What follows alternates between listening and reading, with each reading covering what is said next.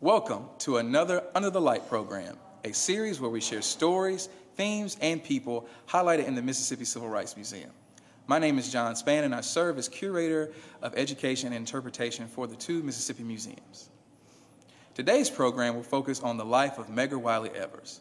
Serving as Field Secretary for the NAACP from 1954 until his assassination in 1963, Medgar Evers became the drum major of the Mississippi Civil Rights Movement. Today's program will highlight Evers' life and his fervent effort to realize civil rights for all people. Evers' hard work and dedication to the movement are shown throughout the museum. In our gallery named A Closed Society, we draw attention to some of his reasons for joining the fight for civil rights, like his experience in World War II serving as a sergeant in the U.S. Army. While overseas, he experienced a small taste of what true freedom looked like, which ignited a spark within him to make a difference in his own community once the war had ended. When Evers returned home, he was also galvanized by the tragic lynching of Emmett Till in 1955. Medgar Evers worked alongside Dr. T.R.M. Howard, collecting reports and finding witnesses who could testify on Till's behalf and bring his family justice. Within the A Tremor in the Iceberg Gallery, we showcase the work Medgar Evers was doing in Mississippi during the late 1950s and early 1960s.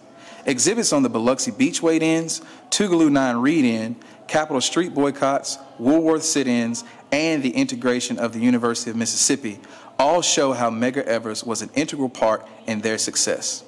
A dedicated theater is also housed in this gallery, which tells the story of his life, assassination, and the impact he still has on the state of Mississippi. The Mississippi Department of Archives and History enjoys a special relationship with the Evers family and the Medgar and Merle Evers Institute. Together, we have created many projects and partnerships to preserve the legacy and memory of Medgar Evers.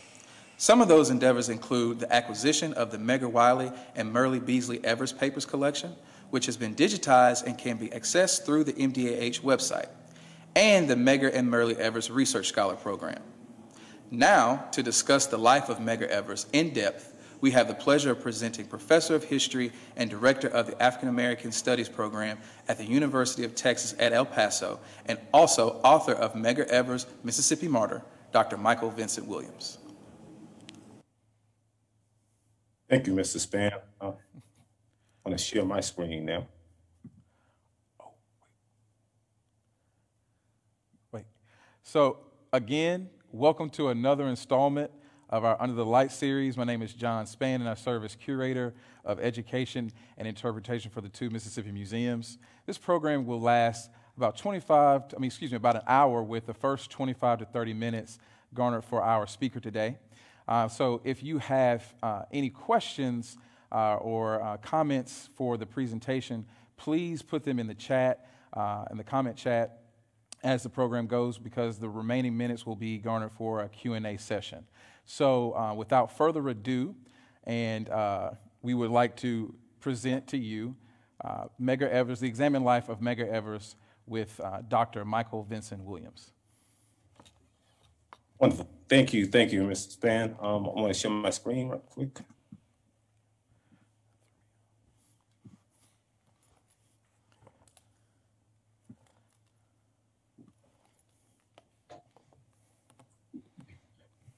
Is my screen visible? Yes, sir. Okay, wonderful. Okay, I want to begin again by thanking Mr. Spann, but I also want to begin by saying good evening to each and every one of you. Now, there is certain rituals that I have to go through before I begin any presentation, because when I don't, things tend to happen, and so I want to avoid that. And so first and foremost, I have to give honor and respect to God the Father and Mother, to the holy ancestors, and to all those individuals who have worked so very, very hard to ensure that the world that they leave behind is better than the one that they inherited. And to those individuals, I offer both my admiration and promise of emulation, because it's not enough to just know what a person like Medgar Evers did if you're not willing to apply those characteristics to your own everyday life. I think it's also befitting that I give honor and respect to Mr. Charles Evers and the life that he dedicated to challenging injustice. In their absence, I give honor and respect to my mother and father, and my undying love and devotion to my two daughters, Ayo and Marimba, and my beautiful wife, Dr. Bharati Williams. And I also would like to thank Mr. John Spann, who is a former student of mine at Mississippi State University, of whom I am extremely proud, as well as to thank the director of the two Mississippi Museum, Ms. Pamela Jr., and all who are hand in my appearing here this evening. I'm deeply appreciative of this opportunity to talk about the examined life of Medgar Evers, because this is a person who so profoundly changed the direction of this country in so many ways that it's extremely important that we know exactly who he was and what he stood for. Now, I will warn you that this is going to be an emotional type of talk for me, and I tend to get excited. I'll try to hold some of that down so that I can stay within the time frame. But this is an incredibly important individual on which to speak about. So I've titled this presentation, Freedom Has Never Been Free, Medgar Evers and the Human Element Behind Civil Rights Activism. Because far too often, historically, we tend to think of the civil rights movement in the abstract in terms of events, strategies, organizations, wins, losses, and tragedies, often forgetting that those involved were real people with families who were scared, who laughed, who joked around, who cried, and who, like Fannie Lou Hamer, were beaten, maimed, and violated.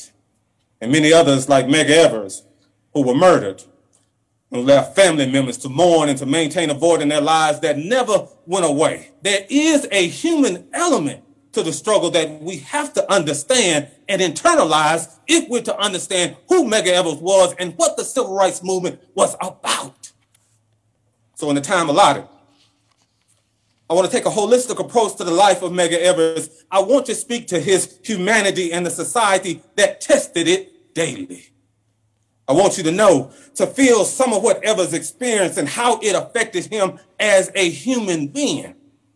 His responsibilities as NAACP field secretary, and to understand his unfaltering commitment to fighting for full citizenship and the recognition of African Americans as human beings, what their value was.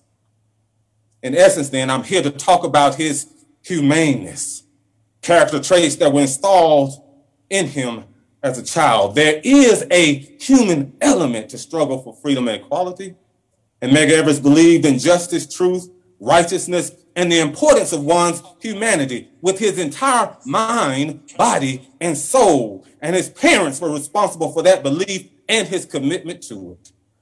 Medgar Evers was born in Decatur, Mississippi on July 2nd, 1925 to James and Jessie Evers. In addition to Medgar, they also had 6 other children between them and lived in a quiet area of Newton County, Mississippi.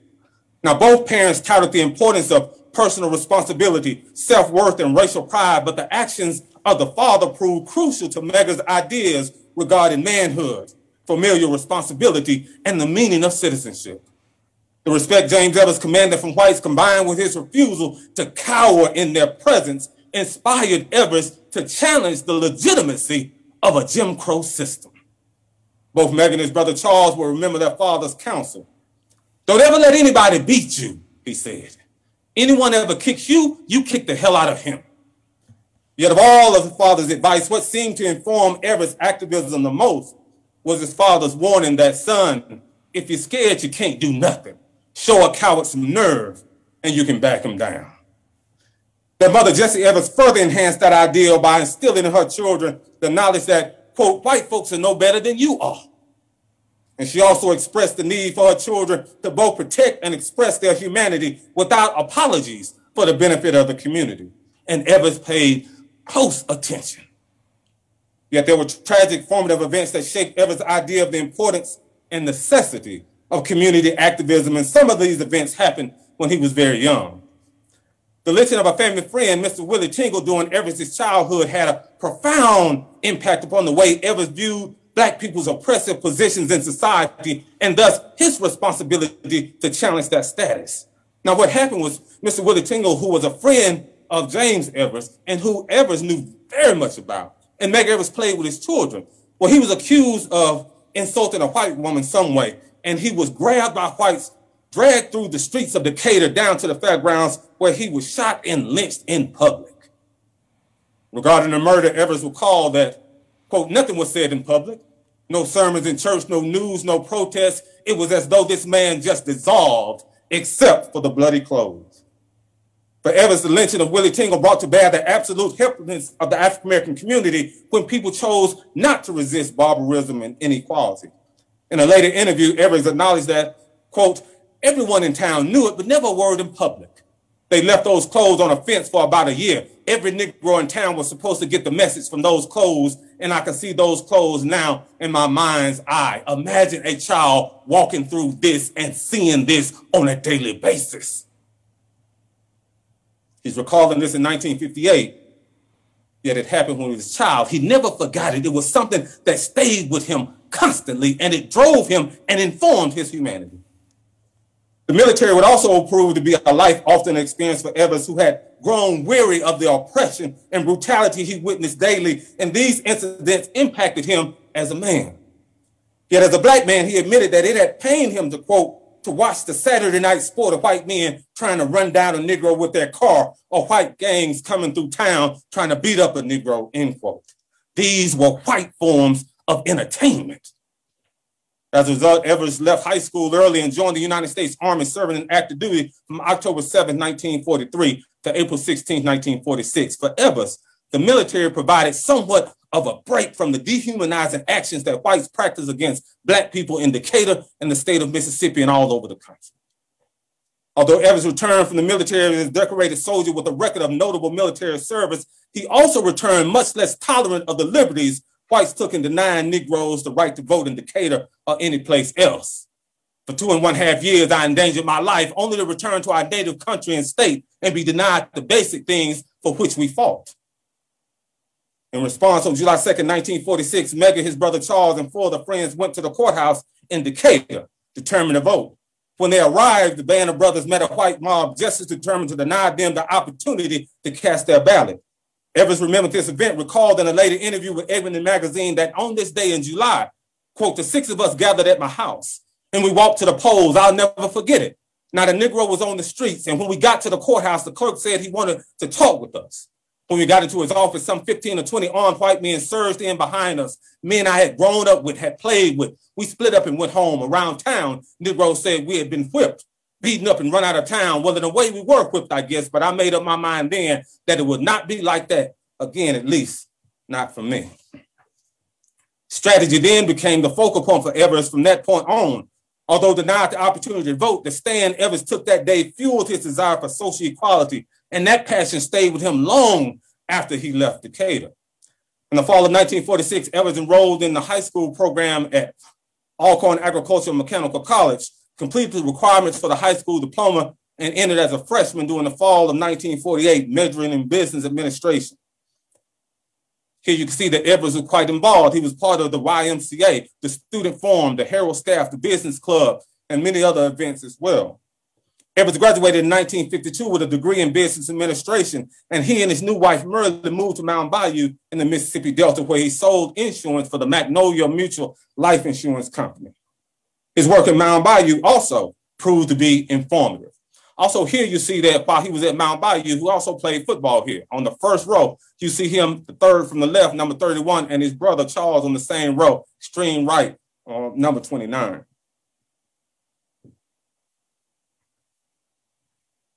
His work in Mound Bayou proved to be also a defining moment for Evers and helped construct a civil rights ideology in line with the values of humanity, race pride, and community responsibility that his parents instilled in him and demanded. The Delta region represented the epicenter of Mississippi's economic power, and it had the reputation of being one of the most oppressive areas for Black people in the state. Throughout the Delta, Evers found that sharecropping system through economic exploitation and physical violence victimized and shackled Black people to the land in ways that resembled chattel slavery. He quickly noted that any man with an ounce of pride who works in the Delta soon wants to do something. These are the images that he saw while selling insurance. These were the poverty that bothered him daily. These are the images of impoverishment and violence that he witnessed, and they bothered his soul each and every day. These are the images that still exist in the Mississippi Delta. He returned home day after day, recounting stories of children without shoes, without proper clothing, of adults with nothing to eat, of sanitary conditions no self-respecting farmer would permit in his pig pen. He painted word pictures of shacks without windows or doors, with roofs that leaked and floors rotting underfoot. These were the visions that he saw. He often would drive his wife past the worst of homes that appeared empty or condemned, carefully explaining that people, quote, live in there, human beings, people like you and me. These were the visions, thoughts, and ideas that haunted him daily. They disturbed his humanity and kept him going day after day. It was Evers who said, quote, every time I think about my kids and their innocence, I wonder how the whites can make the youngsters suffer so. I guess that thought keeps me in NAACP work. Although Evers recognized the awful conditions Delta sharecroppers endured, he never accepted the finality of it. He always treated the people he met with respect. He ate in their homes. He played with their children. He provided them with goods and money when he could. He was determined to open their eyes to a reality that portrayed Black men and women as more than work animals or impoverished beings with no future or past. He spoke to the sharecroppers he met of the courage and vision of Marcus Garvey, the eloquence of Frederick Douglass, the tenacity and drive of Harriet Tubman, and the admirable qualities of other Black heroes they may not have known. And when they wanted to escape, he worked with them as well. When they wanted to flee this area, he helped them escape, sometime in the middle of the night, sometimes hiding people in empty caskets to get them over to Tennessee, where they then went north. And he also stood up for their economic well-being. This man's humanity guided every single thing that he did. In 1952, Evers and the leaders of the Regional Council of Negro Leadership organized an economic boycott against white gas station owners in Mound Bayou, who gladly accepted Black dollars, but refused those same customers' use of their restrooms.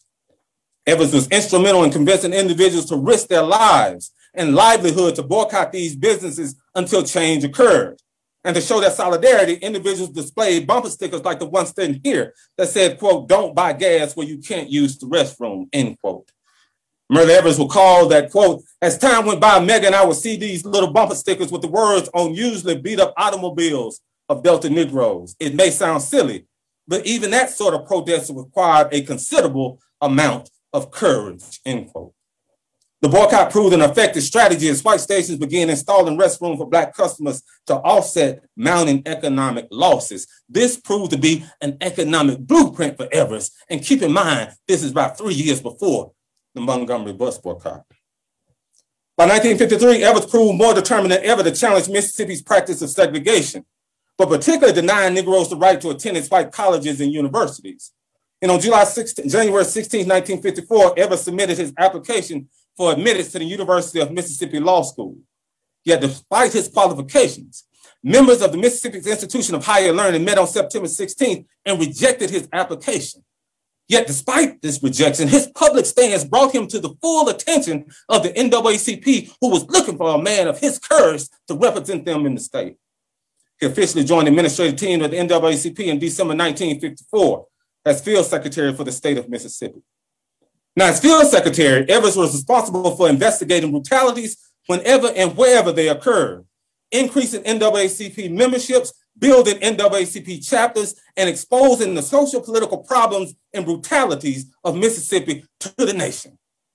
Yet it will be his investigation of the brutal murders that took its toll, and 1955 seemed overbearing in this regard. On May 7, 1955, Reverend George Lee, on his way home, a car pulled up beside him and fired a shotgun blast into it, his face, which tore off part of his face, simply because he was advocating that Black people vote. Same point. Mr. Lamar Smith, August 13, 1955, was shot in broad daylight on the courthouse steps because he advocated that Black people use the absentee ballot as a means of voting. Yet no act of violence assaulted the sensibilities of Evers and the Black community in Mississippi and the nation at large than the August lynching of 14-year-old Emmett Lewis Till. On August 28, 14-year-old Till was brutally murdered, and later Jet magazine published pictures of the gruesome state of his body to a horrified nation. Evers again investigated this atrocity as he had done the other two as well.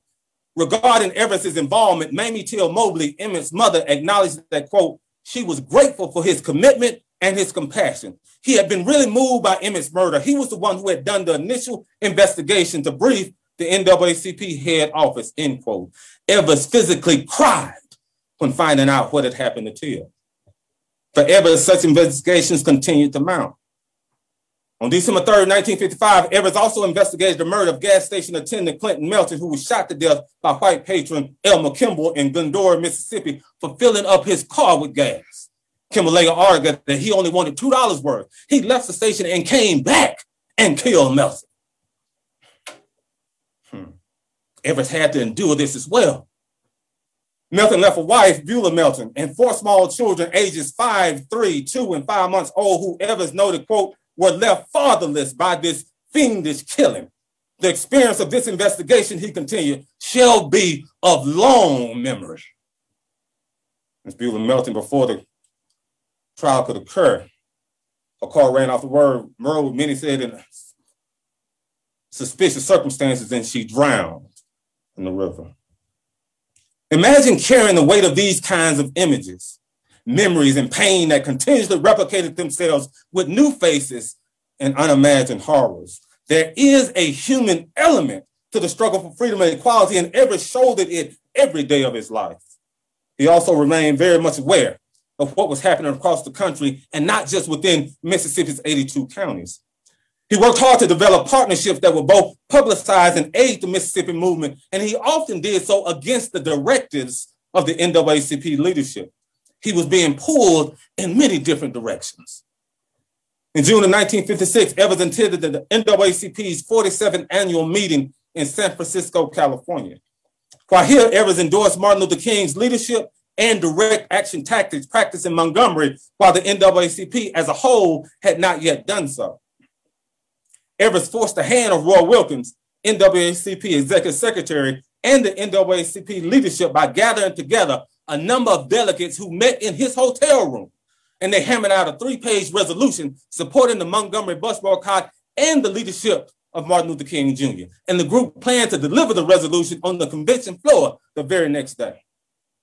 Yet in order to avoid a runaway convention, the NAACP leadership reluctantly agreed to support the boycott by way of the legal defense fund, assuming litigation responsibilities associated with the boycott. Wilkins also presented a resolution of his own before the convention, stating that the NAACP would, quote, give the most careful consideration to nonviolent resistance as carried out in Montgomery, Alabama, and Tallahassee, Florida, for possible inclusion in our expanding program for civil rights. It's important to note that in less than a year after the Lee Smith, Till, and Melton murders, Evers had met Martin Luther King Jr., endorsed his leadership and strategies, and convinced a contingent of NAACP delegates and the NAACP as a whole to formalize their support for direct action by resolution. The leadership of Martin Luther King Jr. and the entire Montgomery movement impressed Medgar Evers, and he took a real interest in what was going on in Montgomery, Alabama. So much so that on December 9, 1956, he traveled to Montgomery for the closing session of the Institute of Nonviolence and Social Change. While in Montgomery, Evers met with community leaders such as Dr. Joseph H. Jackson and Reverend Vernon Johns and requested assistance. He extended invitation for Reverend Jackson to come to speak at a mass meeting in Jackson the next year, an invitation he also expanded to Dr. King. Evers' participation in meeting with various Alabama leaders was successful, as evident by Martin Luther King's admission in a letter to Evers that, quote, it was a real pleasure having you in Montgomery yesterday. Your presence added much to the success of our meeting. You have my prayers and best wishes for continued success as you continue your struggle against the forces of evil and injustice in the state of Mississippi. Evers, in many instances, took a direct approach to challenging the Jim Crow system, and he was making key connections nationwide. One of those directives happened on March 11, 1958, when Evers purchased a Trailways bus ticket from Meridian to Jackson. When he got on the bus, he sat in the front behind bus driver G.B. Shelton, who ordered him to the back of the bus, and Evers refused. As a result, Shelton stopped the bus, summoned the police, who took Evers off, spoke to him, but let him go back on. And when he got back on, he found another seat right at the front and manned that seat all the way back to Jackson, despite the efforts of a cab driver who stopped the bus, got on, went to Evers, and punched him repeatedly in the face. Evers' refusal to move to the back of the bus received national attention as news outlets such as the Birmingham News and the Pittsburgh Courier reported Evers' personal stance against white supremacy. Remember, this is 1958, 3 years before the Freedom Rise. A few months later, Evers reminded an audience that in the fight for civil rights that neither he nor Negroes as a collective could afford to, quote, cease to press forward relentlessly until every vestige of segregation and discrimination in America becomes annihilated. For Medgar Evers, the only place for him to operate was the state of Mississippi. This, in fact, was home for him. And he felt a responsibility, as his parents had laid out, to exact change in the state. And this was a responsibility that he could not shirk. In 1958, a magazine published an interview with Medgar Evers titled, "Why I Live in Mississippi." Here, Evers maintained that Mississippi represents, quote, home. It is a part of the United States, and whether the whites like it or not, I don't plan to live here as a parasite. The things that I don't like, I will try to change. Those things that he did not like would take on greater intensity with the lynching of Mack Charles Parker. Accused of raping a white woman, Parker was arrested and jailed in February 1959. And on April 24th, a white mob in Poplarville abducted him from his jail cell, beat him with both intention rage, drove him to the Louisiana border, shot him twice in the chest, and dumped his body in the Pearl River. Evers used the incident to strengthen his resolve and to renew his commitment to stay and fight in Mississippi. This is what he saw. And when you think about the investigation, what does this do to your humanity? He finally told his wife that, quote, somebody's going to pay for this and I'm not leaving. I'm going to stay here and fight until someone does the same thing to me. Evers took on that pain and anguish of the people who suffered, and he drove his activism and informed his humanity. He was forever on the move, attending to the needs of the people who needed him. The following year, Evers played a key role in both advising and helping organize events in Biloxi, Mississippi. Evers helped organize the Biloxi branch of the NAACP and to marshal community members to organize against residential segregation. He also assisted Dr. Gilbert Mason with organizing a series of challenges to beat segregation. A weighed-in protest that happened on April 24th, 1960, however, witnessed police officers and white residents brutally attacking and beating peaceful waiters. Evers kept a close watch on what was happening in Biloxi and showed Mason and others how to gather affidavits from victims of white violent responses to their weighed-in protests. The following year, Evers was back in Biloxi, helping parents to desegregate area schools, something that he was doing in Jackson as well, including enrolling his own children. He proved to be instrumental in assisting with segregation challenges in Biloxi, as he was with injustices happening in other cities in the state. For Evers, economic boycotts proved an effective strategy for getting the attention of white society. He spent a great deal of time around young people explaining their responsibility to challenge the system and assisting them in that process. That connection was never more evident than what happened on March 27, 1961. On March 27, 9 students from Tougaloo College went to George Washington Carver Branch Library for Negroes and requested books that they assured that they did not have. Upon verification that the books were unavailable, the students proceeded to the Jackson Public Library on State Street and entered the white-only facility, pulled books, sat down, and began reading. Read-in participant James C. Bradford acknowledged that the group knew that they would be arrested, but believed, quote, the library would be a pretty good project. After all, it was supported by tax dollars mainly, and we could not go, end quote. The students were later arrested when they refused police orders to exit the building, as you can see here. Yet Evers was not in the dark about the planned protest. In fact, he knew about the impending read-in beforehand and had met regularly with the students and discussed various strategies. He also notified some members of the press in advance of the read-in so that the student protest would receive media coverage. What Evers noticed that, quote, our long-range goal is to make it possible for Negroes to go to the city library without difficulty. This is a part of our campaign to eliminate segregation in Jackson and throughout the state of Mississippi. These indicated his further moves toward direct action tactics and away from complete reliance upon the judiciary. Evers constantly worked with young people in their efforts to resist injustice, and a lot of that work was behind the scenes. The following year, Evers helped institute another economic boycott of Capitol Street. The boycott of downtown businesses on April 10, 1960, however, led by Evers, community leaders, and students from Tougaloo, Campbell, and Jackson State, had also been a successful endeavor. As reported, 70% of the people participated in the boycott. And during the fall of 1962, the North Jackson NAACP Youth Council again initiated a far-flung boycott of stores along Capitol Street as well, with Evers' support, assistance in planning, and assistance overall. By November, two group students were committed to a boycott of Capitol Street targeting over 100 businesses. And this is where Evers worked extremely hard to make sure that bail money was available for these individuals. But I also want you to understand what he's saying and how he's speaking about this particular boycott.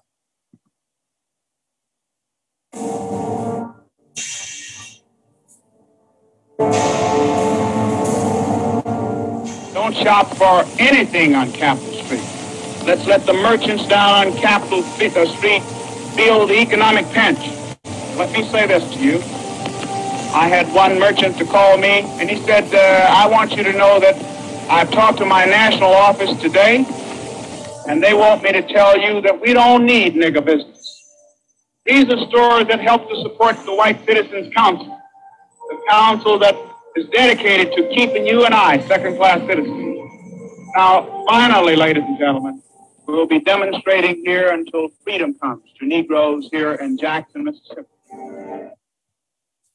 And so you see his dedication here. He's very clear about what he's doing, and people are listening to him, and he has this type of ability to rally people around him. And this march goes on until 1963 as well. Evers also traveled to all parts of the state to encourage groups fighting for freedom and made connections between their fight and the struggle happening in Jackson, Mississippi. I also want you to hear what he says here, and you can see how he's making those connections. Grammarly is your personal writing assistant for clear emails, confident messages, stronger essays, and more. Mr. Medgar Evers from Jackson, he's the state field secretary for the National Association for the Advancement of Colored People. Mr. Medgar Evers.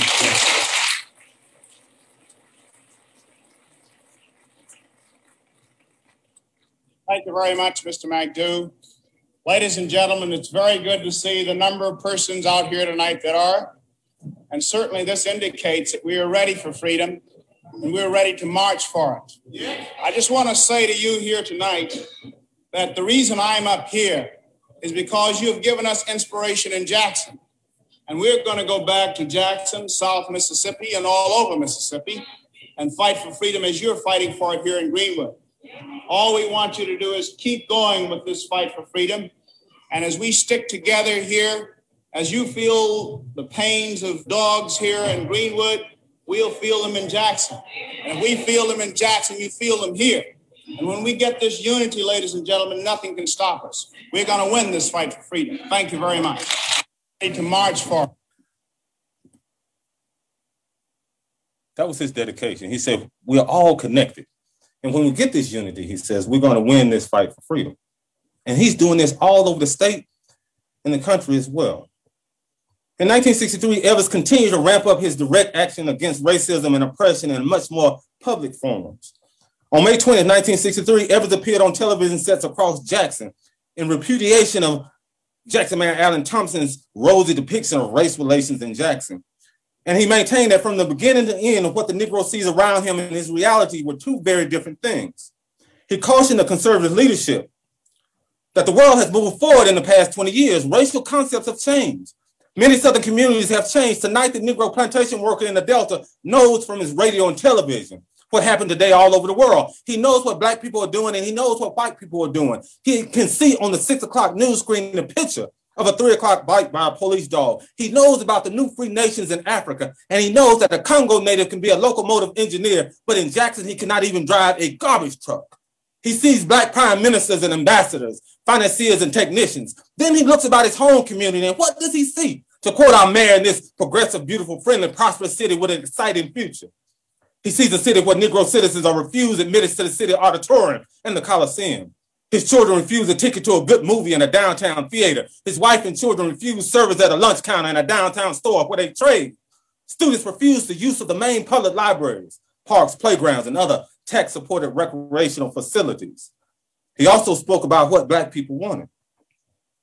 Quote, he wants to get rid of racial segregation in Mississippi life because he knows this has not been good for him nor for the state.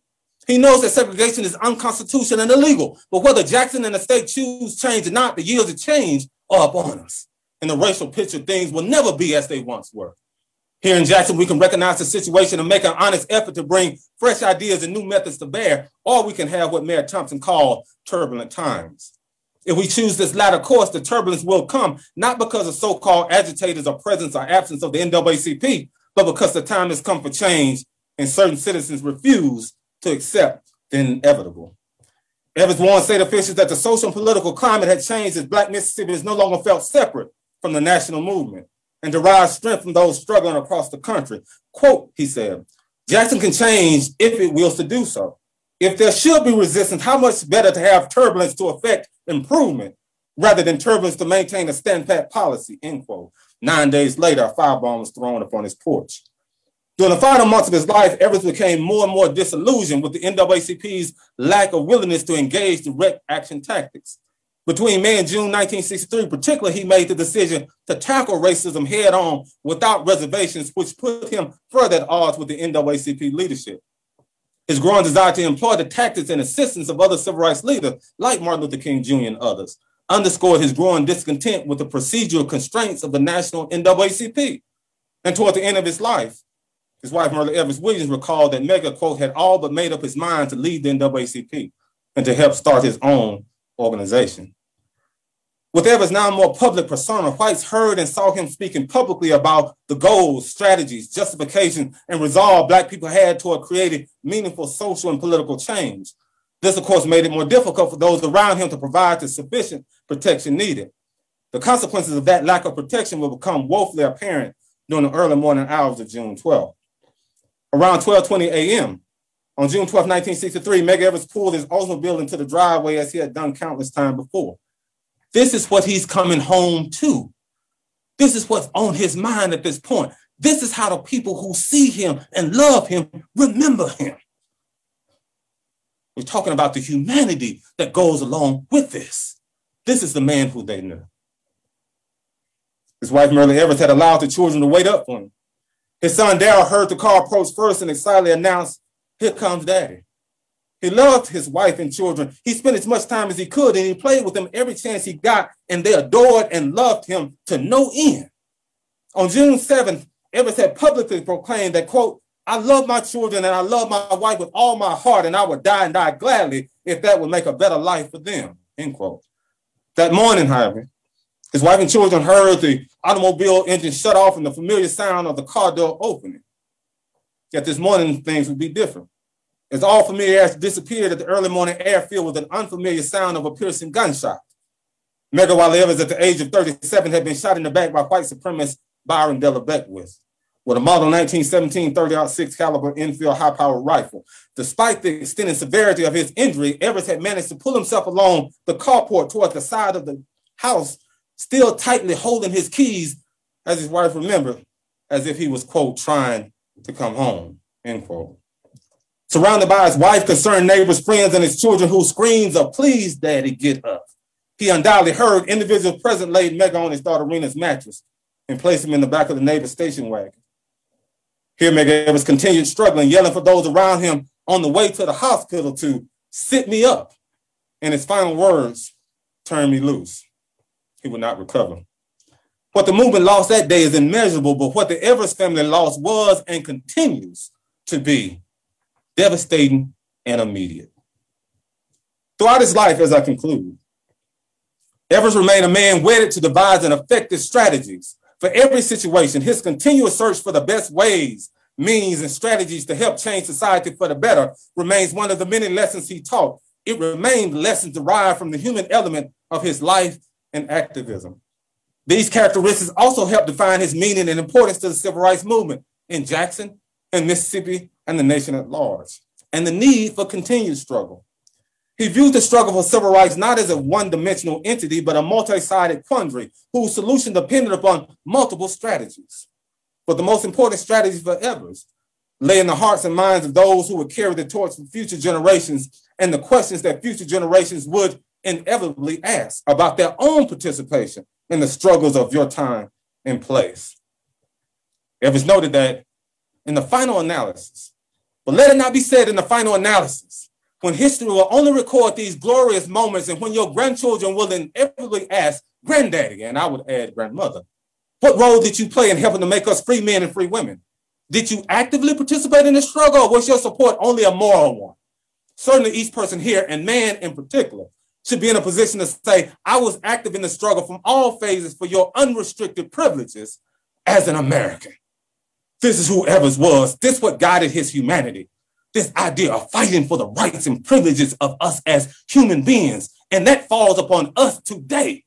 If we are to truly understand who Evers was and what the movement meant, then we've got to understand that we also stand on his shoulders. And that is a privileged position that has an enormous amount of responsibility that goes with it. Medgar Evers is civil rights activism. And I certainly do thank you.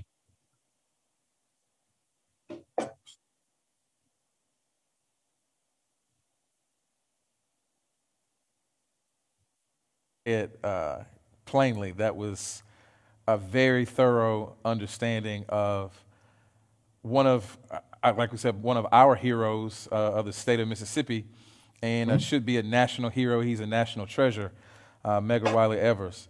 We're going to go into Q&A session now. So viewers on Facebook Live, if you have any questions about Medgar Evers, if you have any questions for Dr. Williams, if you have any questions for about his presentation or his book, Medgar Evers, Mississippi Martyr, please put it in the chat. But I'm going to start off by just kind of mentioning some things that you had said in your presentation. You said something that I didn't know about. You said that towards the end of his, I guess towards the end of his life, he was very estranged with the NAACP, and I knew that, but I didn't know that he was planning to leave and start his own organization. So could you kind of go more into that, give a little more explanation of that? Yes, because toward the end of his life, there was a great deal of tension between him and the NAACP leadership, for the simple fact that the NAACP wanted to slow things down in Mississippi and Evers did not. And so that back and forth, and remember, he's being pulled in different directions too by the young people. SNCC is in Mississippi as well. You got CORE who's there. You got these young people who are actively engaged in the civil rights struggle, and he is with them constantly. And he's a head there. So he also, his very nature, wants to push things as well. And so toward the end, there became this estranged relationship. And the NAACP, too, at this point, was considering firing him from that position. So by the time he was about to die, about to be assassinated, these are the things that he was struggling with. Right. Gotcha. And so this idea of going out on his own, so maybe that he can better involve the kind of ideas that he wanted and work with the type of people that he wanted to work with, was something that was continuously on his mind toward the end of his life. Got you. I guess I was just thinking, like, during that time, Roy Wilkins was the major leader of the national office, correct, of the NAACP, and there's a lot of pictures of him and Medgar Evers in Mississippi, you know, doing boycotts and stuff. But I just wonder how those conversations were. Like what you mentioned, you have someone with actual eyes and boots on the ground and actually seeing lynchings of Mac Charles Parker, and Clinton Melton is one that always sits with me. And I'm glad you mentioned him. Just so many things that he was seeing and reporting, and he was actually in it. And you have someone or people who are outside of it telling you to slow down. I'm pretty sure that was very frustrating. Absolutely. Yeah. I mean, it really was, because, and keep in mind, he had a great deal of respect for Roy Wilkins and Ruby Hurley and all the leadership of the NAACP. He had been with them for a while, so he had a great deal of respect for them. But what was going on in Mississippi, as you say, he had a on-the-ground view of the atrocities that's what happened. When you think about it, and that's why I want to talk about the human element of this, when you start talking about investigating these murders, time and time again, Reverend Lee, Smith, Emmett Till, you know, all these individuals that he's seeing. And remember, he's seeing the state of these bodies. And so he's telling about these are things are going to have to change. We're going to have to switch our tactics, which is what he was involved with Martin Luther King and others as well. But the NAACP leadership didn't always agree with that. And we really wanted to kind of slow down and go through the judiciary way as well. And so those relationships and those discussions became, this is what I think we need to do. And Roy Wilkins said, well, okay, I can support that to an extent. But overall, you're the field secretary, and so you need to kind of follow our directives. So as things started heating up from 61 to 63, those conversations became a lot much more detailed and a lot much more strained. Gotcha. So we have and thank you for going more in depth in that. We have a question from one of our viewers. What was the role of lawyers in working with Evers? I didn't quite hear. What was the role of what? What was the role of lawyers working with Evers? Oh, yes, definitely. Because what Evers would actually have them do was represent a lot of the people who got in jail or who, had some type of suit that they wanted to do. So he would use NAACP lawyers to actually represent those individuals. Those lawyers, which he told down in Biloxi, he said, if you told Mason and others, if you get in trouble, then make sure that you talk to the NAACP leadership so that we can get lawyers down there to help you out. And those are the same thing that's going on down in Jackson and every place else. So they played an important role for what Evers is actually trying to do. And so that's that legal aspect. So Evers is not only on the ground doing the activist piece, but he also is connected to the legal piece as well. And he's using them to kind of support these boycotters when things go awry. So that leads me to some things that we showcase in the Mississippi Civil Rights Museum. One of the first cases that we kind of showcase in the museum is in Gallery 4, A Closed Society. And we talk about the case with Miss Gladys Noel Bates and Medgar Evers working with her with Arjus Brown. And so we showcase those things. We showcase him working with Constance Baker Motley and Arjus Brown with James Meredith's case and integrating the University of Mississippi. So these things that people don't necessarily know right off the bat. They're thinking that large things are going on and people with bigger names are involved. But as we showcase through the museum and as you showcase through your presentation, Medgar Evers has his hand on the plow. He may not be looking for the credit, but he is actually making things work. So could you talk more about like how he is orchestrating things behind the scenes necessarily? Yeah, because that's the nature of his leadership, is that he wants to empower people to take on these types of things themselves as well. And he's there to provide his expertise, in terms of that, not necessarily being out in front, but actually provide expertise for them to go and do the things that he needs them to do or that they want to do. He see his role is showing them how these things are and providing the resources. And once those resources are provided, then he looks back and watch individuals go. And once they run into trouble, then he provides additional resources in that area as well. And so in terms of his leadership, he's not really a person who's going to be out there in front as much. Matter of fact, when he's going in the South, and many times he's undercover because he knows if people find out who he is, they're going to kill him. So he's doing things undercover, right? With those students, he's also talking to them. This is your responsibility. These are the things that you need to do. I can show you how to strategize. I can provide you with resources. I can contact the media. With Gladys Noel Bates, I can provide lawyers. With James Meredith, Arjus Brown and others, but also Thurgood Marshall. So he's a person in terms of which he wants people to empower themselves to get done what they want to get done. And his role is simply to provide resources and advice. And then when it comes time for him to be out there as well, he's not afraid of that. That's what happened too when he's out there marching on Capitol Street too. He's not afraid to get out there involved, but he wants the community. This is a community thing. And this goes back to his parents. When they say you are responsible for the community, and as a responsible for the community, that means that you are a part of the community. And whatever talents you have, whatever strength you have, you apply that for the benefit of the community. And the way to do that is to make sure that people have what they need when they challenge the system. Yes.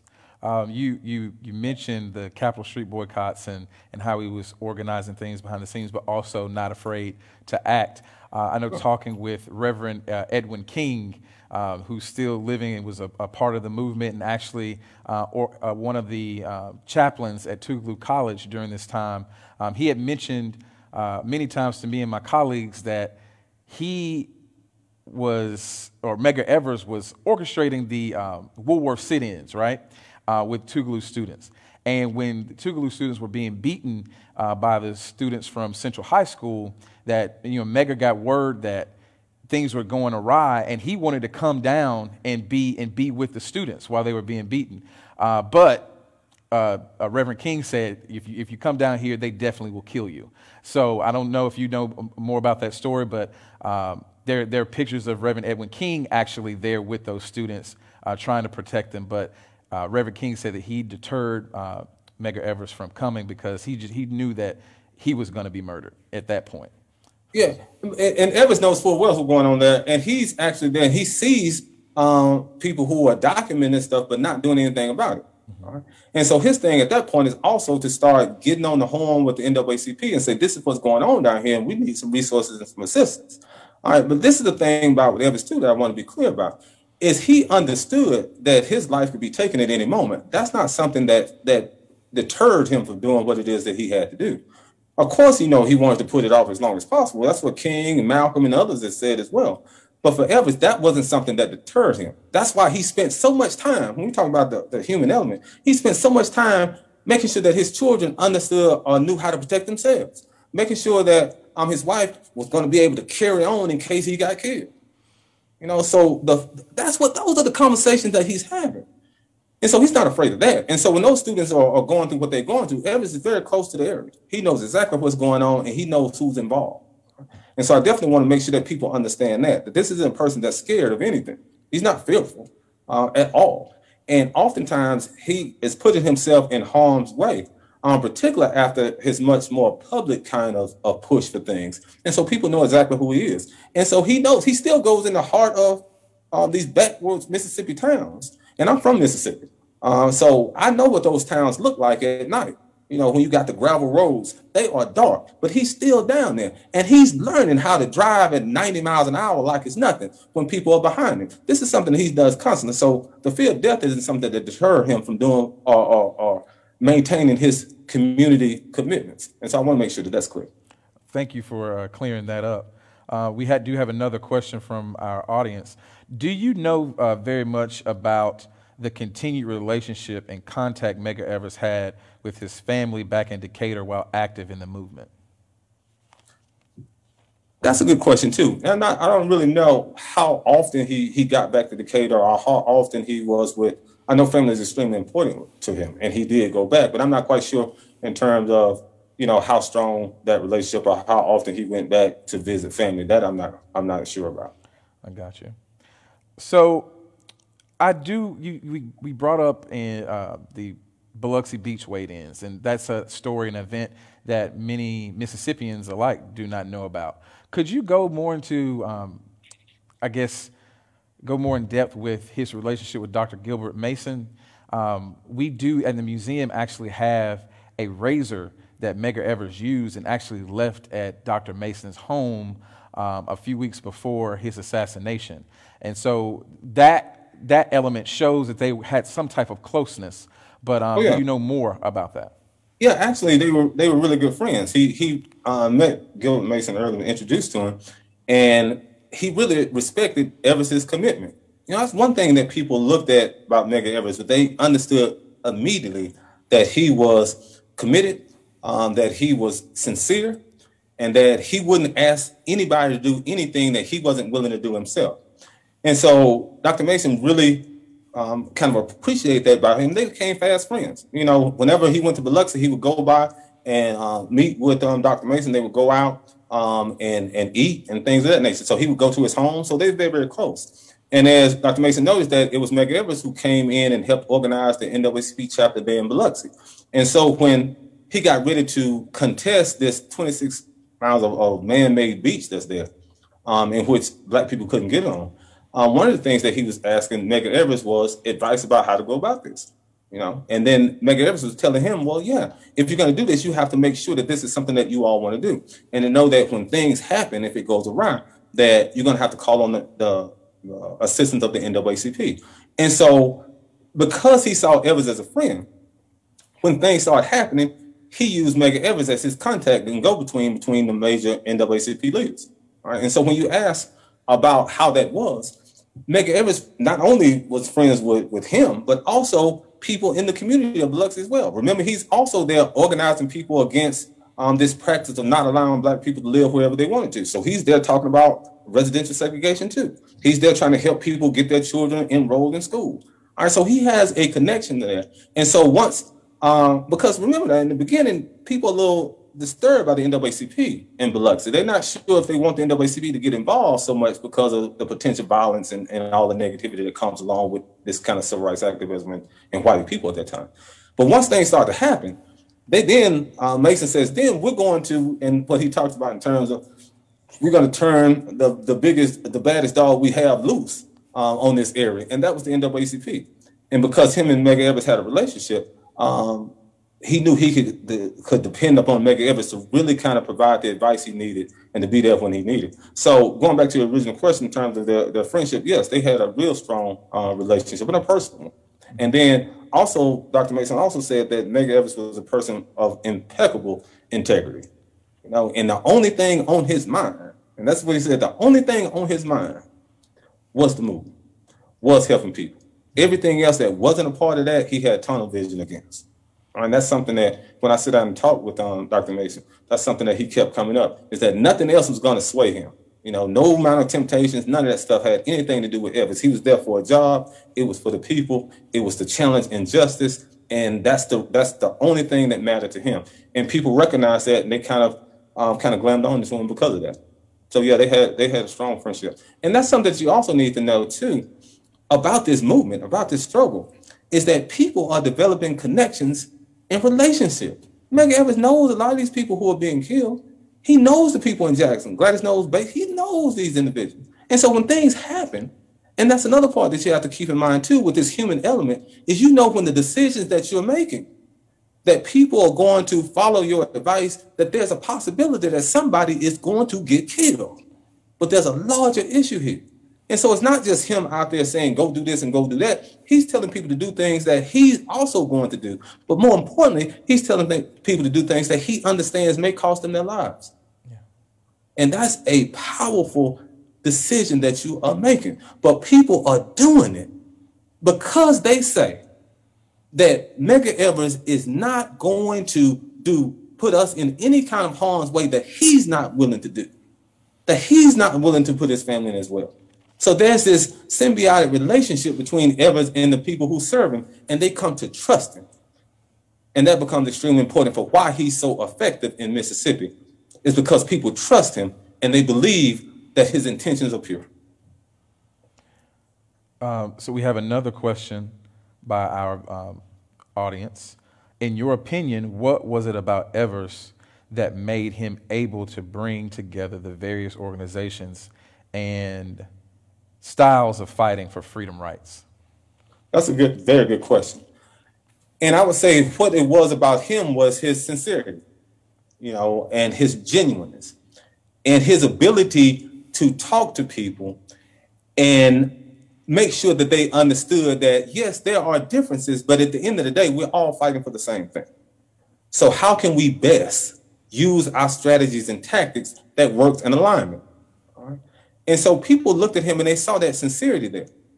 And so that, I think, was one of the most important parts of his leadership that people saw and that made him effective. All right? Now, did he agree with all of the tactics, everybody? Of course not. But at the end of the day, we're trying to get free. And you heard when he said, once we unite in that clip I played, once we all unite in this, we'll be able to win this battle for free. And that's always on his mind. So when SNCC comes in and CORE comes in and the formulation of COFOR and all these, when these things happen, Evers is at the center of it, trying to make sure that everybody's able to kind of work together. All right. And so to the question, I think that's the major part of this, is his sincerity and his integrity above all, and his willingness to get in the fight with people. And if he's asking you and your family to do it, he and his family is also doing it as well. And, you know, people got to respect that. I agree.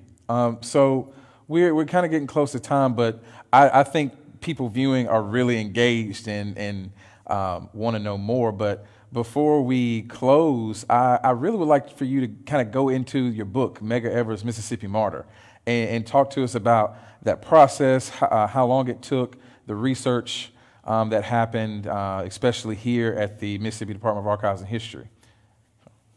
Wonderful, yes. And I know we just got a few minutes too, but the book project actually, and my mother is extremely important in this, because when we grew up, she was always talking about Medgar Evers. always talking about him and how important he was, and he didn't get the necessary recognition. And so when I went to graduate school, I was in a course and we had to write about an individual. And I hadn't made my selection. So the professor asked me, hey, have you heard of a person by the name of Medgar Evers? And at that point, it's all kismet. And so I started that paper started as a 25-page paper in graduate school. And then it went on to become the dissertation and went on to become the book. So that's 2003 when I got started. The book was published in 2011. What I really wanted to do was look at a holistic view of Medgar Evers and the movement itself, who he was as an individual, who he was as a father, as a son, as a friend. You know, what was his leadership style like? And so I wanted to get at that from the holistic perspective. And so I did a lot of research, a lot of interviews with individuals who went to grade school with him, went to college with him, individuals who worked with him in terms of his leadership status in the state of Mississippi. And so I did those interviews. Also interviews with his family, with his brother, Mr. Charles Evers, with his wife, Ms. Martyr Evers Williams, you know, so with his sister. Also, so I got the family aspect of it too. And then did a lot of research with the Mississippi Department of Archives and with the Medgar Evers and Merle Beasley papers too, which was extremely important. And so able using that and then going to DC to look at the NAACP papers there as well.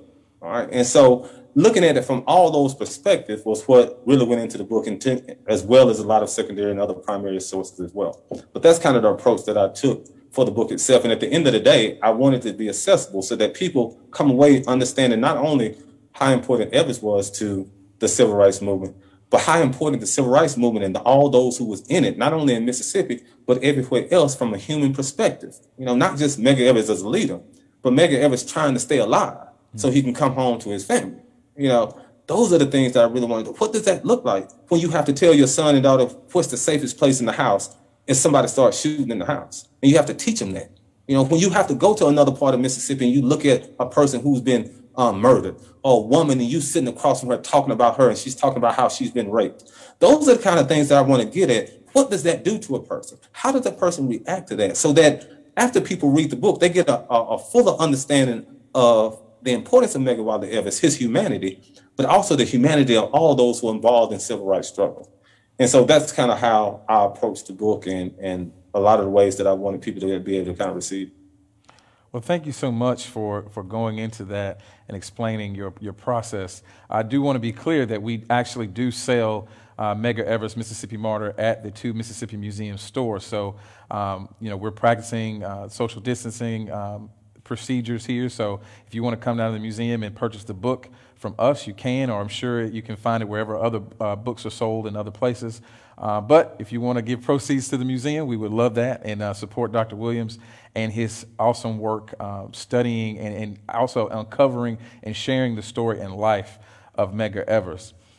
In closing, I do want to thank you, Dr. Williams, for just giving your time and just sweat equity into this program. You really have uncovered a lot of things, I'm sure, for people who may have just heard of Medgar Evers or didn't know about Medgar Evers, but a lot of things that are not necessarily at the surface. So I appreciate you for taking a deep dive and really showing the examined life of Medgar Evers. I also want to thank our IT staff for making this program happen. Without them, we wouldn't have these digital programs that we have now. So we thank them tremendously. And also to my colleague, Bettina Okafor, who helped me out through the Q&As, through the Q&A session to relay the questions to you. Just a quick housekeeping notes. Upcoming programs that we have is Bearing Witness Part 2. That will be on February 27th, and that will be on Facebook Live. This program is an auxiliary program enhancing our current I Am a Man photo exhibit. This will be a conversation with MDAH Executive Director Katie Blunt, 2 Mississippi Museums Director Pamela D.C. Jr., and exhibit curator Dr. William Ferris. And then on March 6th at 11 a.m., we have another I Am a Man program called Thoughts of Yesterday. This is also an auxiliary program enhancing our I Am a Man exhibit. And this will be a discussion with Mr. Frank Figures of One Voice and Freedom Rider Hezekiah Watkins. And this program will be facilitated by fellow curator Roosevelt Hawkins. Before we go, I do want to give you the floor, Dr. Williams, and just, give you words of thanks or anything before we close. So. Yes, well, thank you so much, Mr. Spann, for that. And I want to thank you for inviting me to be a part of this program and for the work that you all do at the Mississippi Museum, too. I want to thank everybody who logged in as well. But at the end of the day, I really want people to go back and really re-examine the kind of civil rights struggle and civil rights movement and look at it from this human element that I've talked about this, so that you get a fuller understanding of exactly what went into that. And then also your own responsibility to continue that forward. Medgar Evers also talked about that. What we have a responsibility to the generations who are coming after us and to the generations unborn. We do as well. And Medgar Evers is a prime example of what that looks like in the flesh on the ground. And so I invite people to not only look at him too, but also examine our own individual lives and what we need to do and how we can use our skill sets to further this movement for freedom. And so I thank you all for having the opportunity to be a part of this and for the discussion and for the questions. And so thank you again, Mr. Spann, for everything that you all are doing. Thank you again, Dr. Williams. And thank you all for tuning in. And we hope to see you again under the light. All right.